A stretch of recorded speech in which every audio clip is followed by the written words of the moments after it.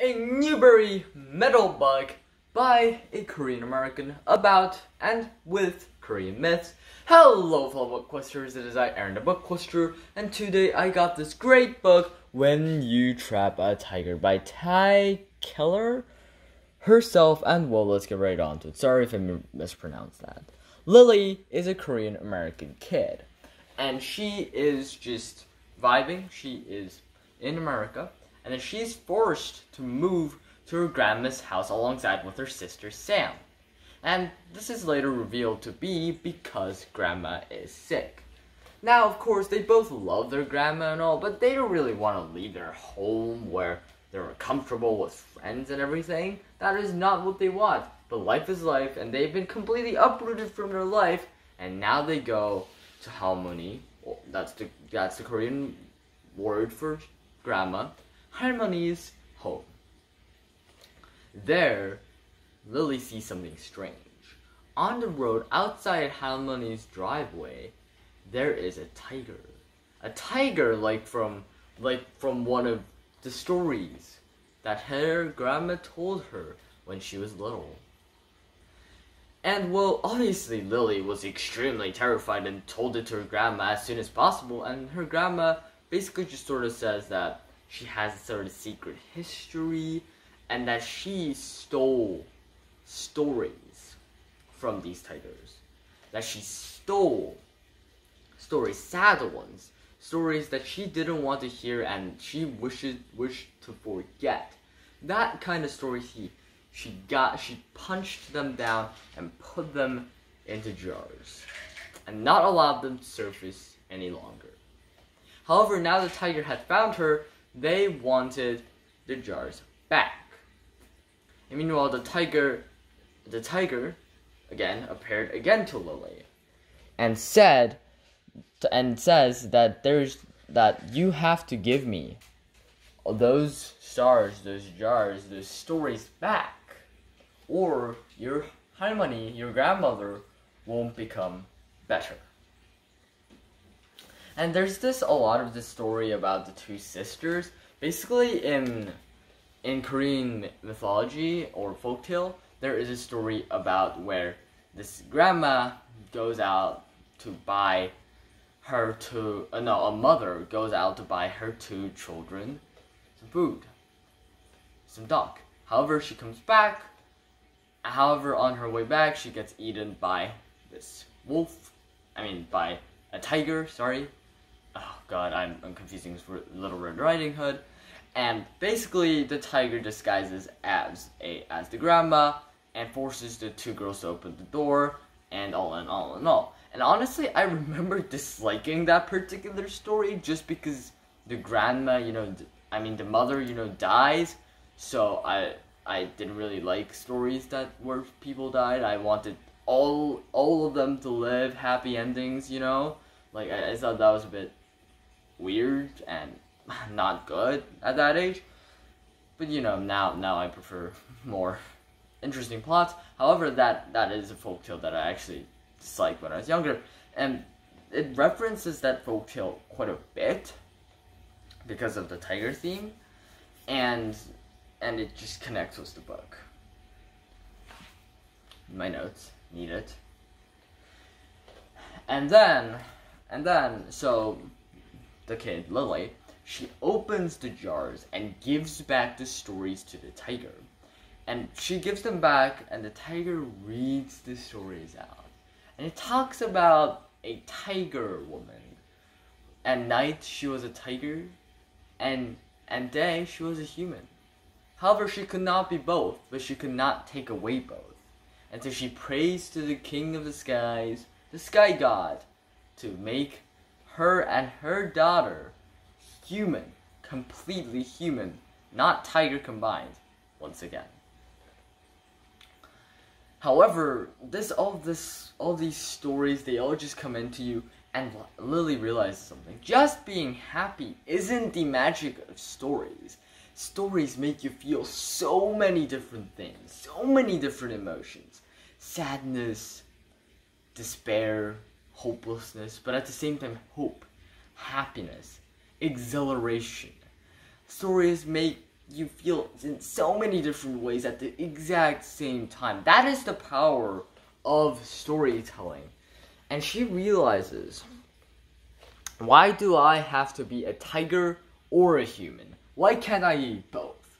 Why can't I be both? Why can't I both be strong and silent? Okay, why can't I be both things? Strong yet kind and caring. Silent but sometimes loud in order to be heard. You need to be both. The person that can be both is actually the true person who can control herself. And this theme of you have to be a tiger or you have to be a human, you can't be both. That's just ridiculous. And Lily realizes this, and she realizes this, and then she realizes that her grandma, who is dying,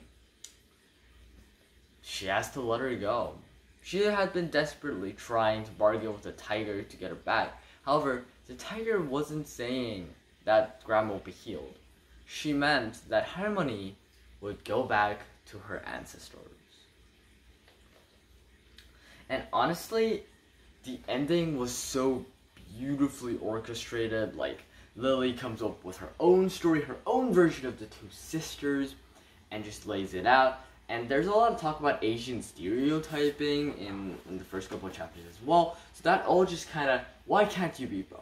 Why can't I both be Korean and American? Why can't I belong to both cultures? Why do I have to be stereotyped in one way? Because there's no reason to be. And I guess in some ways it sort of embodies that American dream of starting anew, everyone's the same, everyone's equal, etc., etc., those American virtues. That sort of reflects upon this book as well. And a lot of it just really made me feel very nice inside, really nice and fluffy inside. And it was just so gorgeously well written, and I was just impressed. Really, really impressed. Couple details. Okay, kimchi is a Korean pickle, and that's that pickled marinated cabbage that's really famous because, well, kimchi's great. I love kimchi. I'm a Korean. And sort of, okay, kimchi comes a lot out in this book, but some parts I think were a bit too exaggerated. So for example, okay, kimchi, sometimes my grandma, when she makes fresh kimchi, she makes me come over and she just grabs it and puts it in my mouth. However, in this book, there's actually a part where Lily's craving midnight kimchi goes down at 12 p.m. in the middle of the night to eat kimchi in the middle of the night. It's just, okay, it's a pickle.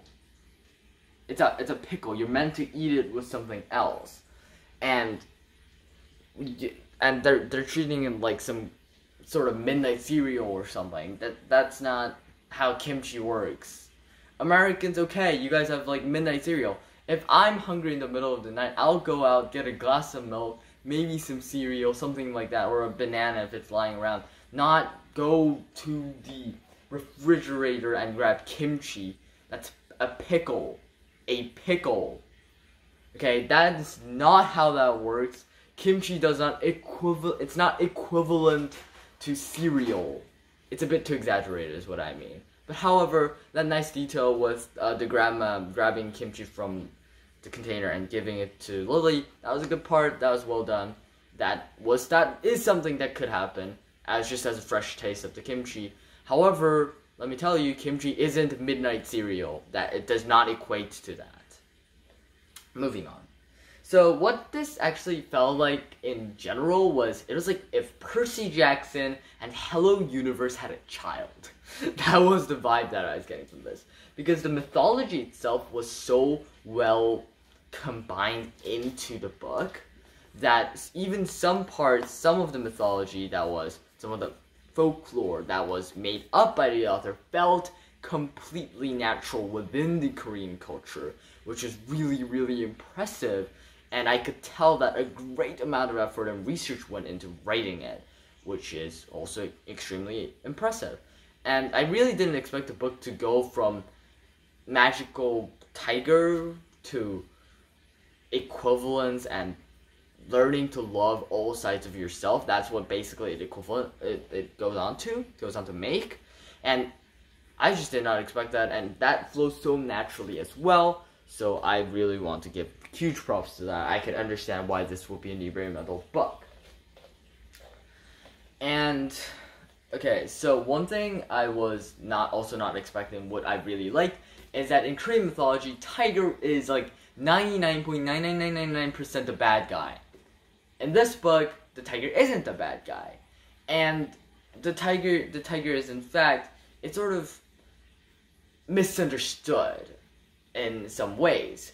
And like basically, I read the author's note, and it said the author was like, she read the book, she read the Korean origin mythology, and there is a part where a bear and a tiger wants to become a human and want to become a woman, and then the tiger fails and is forced to be banished into the wilderness.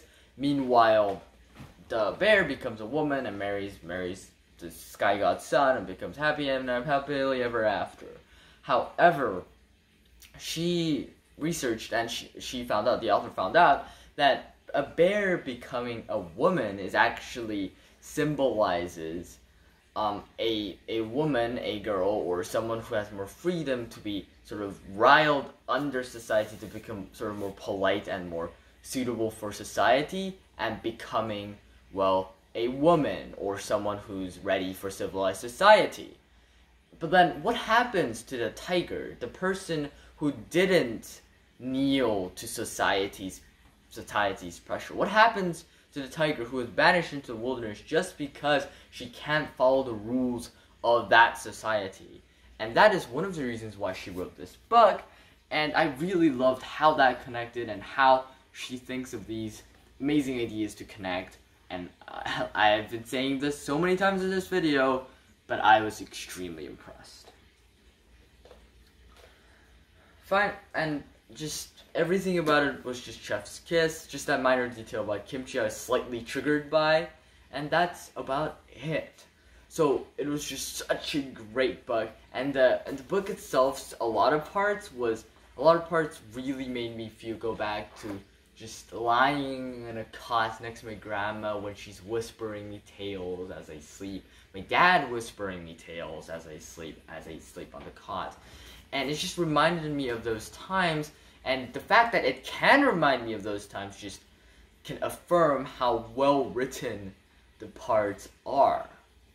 And for children who somehow don't know these myths, for Korean kids who are growing up without knowing this myth, you guys are missing out.